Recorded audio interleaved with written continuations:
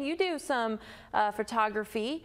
Talk a little bit about that. Not so much a nature photographer, kind of a landscape art kind of photographer. And even here at the station, most people don't know that I do this, but when I'm not doing weather, I like to travel and do some photography and kind of different kind of things. But and these are all your photos that we see here. Oh yeah, yeah. They actually look better than I thought they would, because they've been captured off the internet, but they actually show up pretty well on TV. So yeah, they look really good. They're beautiful. Is there any like trick to getting the perfect shot, or is it? No, it takes more. People will always say, "Oh, you got lucky with that." Yeah.